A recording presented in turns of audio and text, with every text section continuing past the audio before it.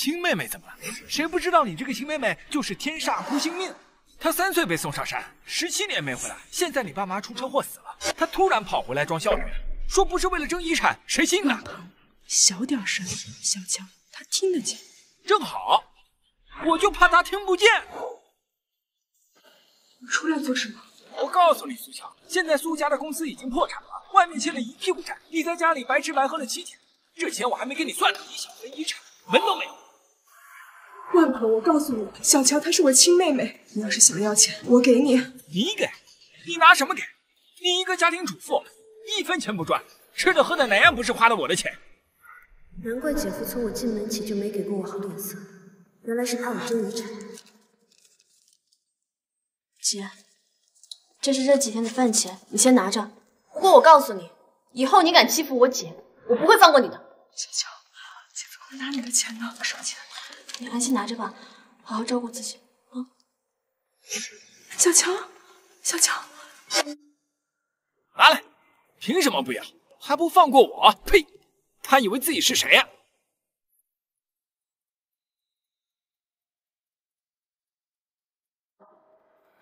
下山都7天了，这地城这么大，要找个男人也太难了。沈修锦，沈二爷，你究竟在哪儿啊？这次要你下山，除了吊唁父母之外，还有一件事。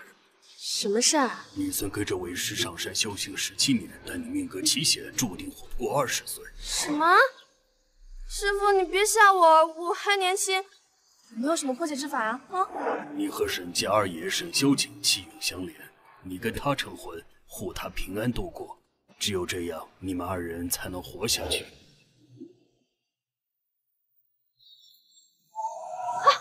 真晦气！一大清早就遇见碰瓷的老东西。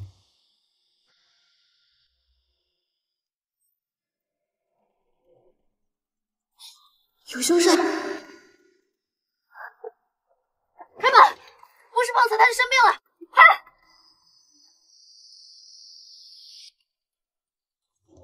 没事的，放心，我会医术，您不会有事。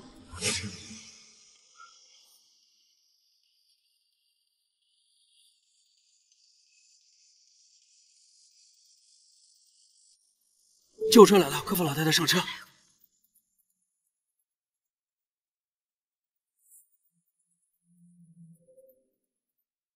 这太贵重了，算了，找沈修锦要紧，先收下，日后再还吧。废，一个老太太都能看丢。沈先生，老夫人把护工给放倒，又把医院的火警一棒气砸了，弄得一团糟。你的意思是怪老太太？二爷，我们会努力找到老太太的。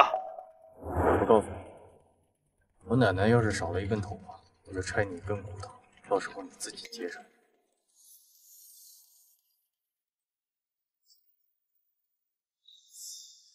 哎，别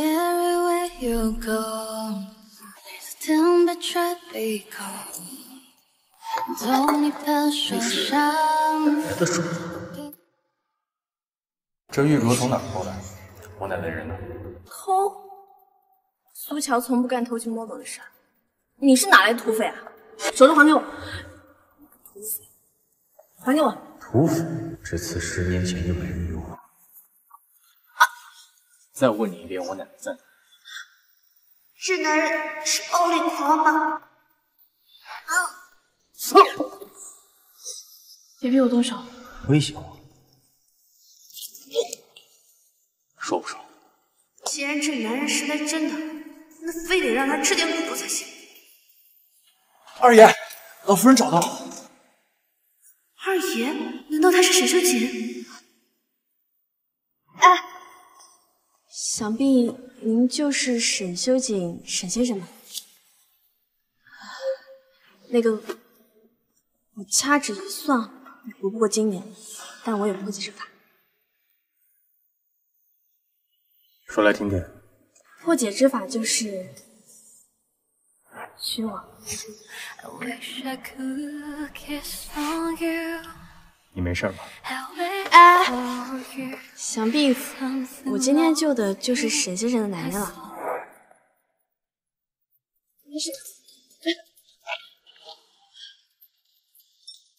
放心，我会医术，您不会有什么。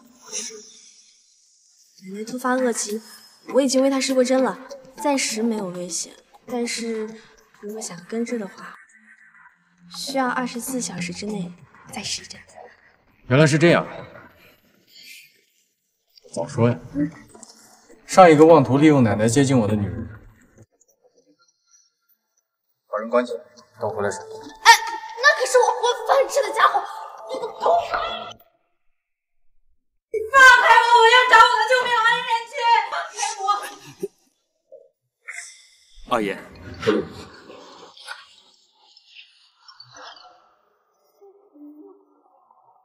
老太太，你要是觉得医院不舒服，可以随时通知我来接你。为什么要一个人浪？一个人在路上，万一出现什么意外……别！你少诅咒我！你没结婚生子之前，我死都不瞑目。你要是真为我好，你就给我找个孙媳妇，给我生一个大曾孙。除了结婚，别的什么都依你，好不好？我当初答应过你爸妈要把你抚养成人，可你现在身边连个知疼知热的人都没有，都怪奶奶我呀，都是我的错，我不活了，让我死吧！老太太，别闹了。你怪我无理取闹是吗？好，我不碍你的眼，我现在就去死！你不活了！只要你不闹，别的什么都依你。真的？哎，那奶奶呀，不跟你相亲了，你就直接结婚。我跟谁结婚？奶奶呀，早给你物色好了孙媳妇儿，就是我的救命恩人。老话说得好啊，救命之恩当以身相许。你替奶奶许了吧？老太太，这是不是有点太草率了？你不同意是吧？好，那以后我再也不逼你了。同意，同意。真的？娶当然是同意。但是你的那个救命恩人现在没有留下任何线索，找起来的话需要时间。这好办呐！奶奶，我昏迷之前呢，把你送我那个玉镯藏在那女孩的手上，那个玉镯上有咱们沈家的印记，哎，这不就好找了？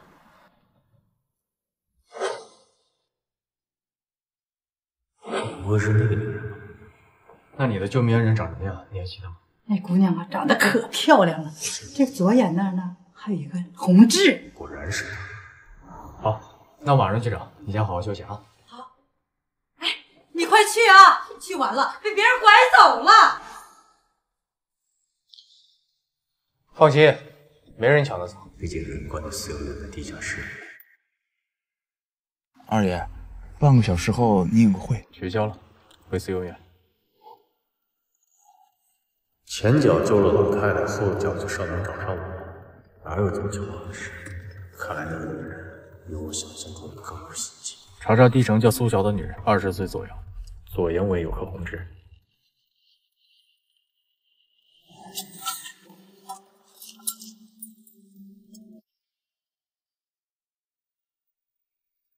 这是谁？二爷，这是道家的八卦镜，能驱邪避煞、镇宅护主，还能……闭嘴！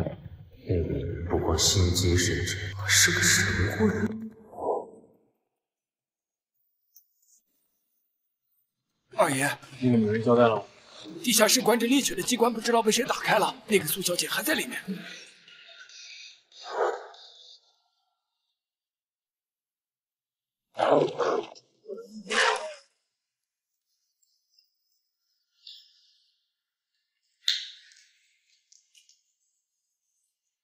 这是我百里挑一出来的纯种猎犬，你不怕死吗？天门常开，无令在前，西于根，不于行，100一百顺，破！